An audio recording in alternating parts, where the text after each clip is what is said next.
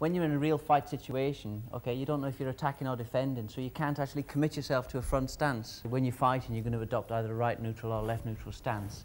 And the idea is that when your opponent is outside of kicking distance, you must stand in a neutral stance. If he's inside, well, then you're going to move in and kick him to get into a front stance, okay? The front stance is your attacking stance, okay? Neutral is you don't know if you're attacking or defending, all right? In a right neutral, the right leg is going to actually do the kick for you.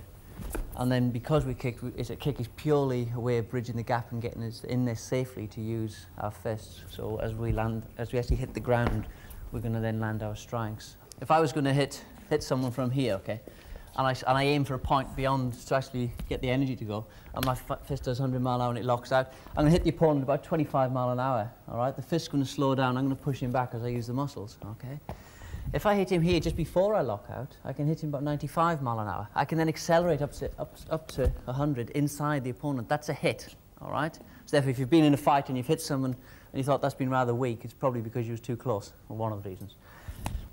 But if the force is, when you're in a fight situation, the force is on you, the retreat and moving backwards with footwork is one of the most important parts, okay?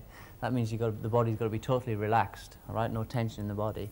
And then just moving away from the opponent, so I'm dissolving his force, but sidestepping him as well, because his force is coming in here, but by me being here, I'm out of line of his force. That means I can move totally out the way and counter-attack and move in, okay?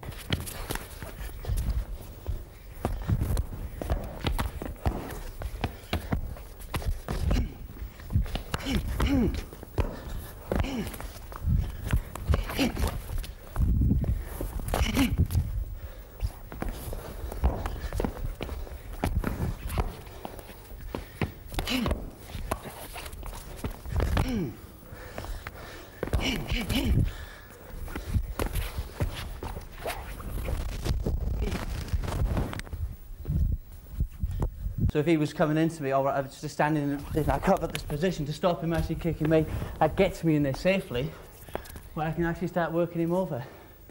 It's purely about bridging the gap. See, people think they can just step in and hit you.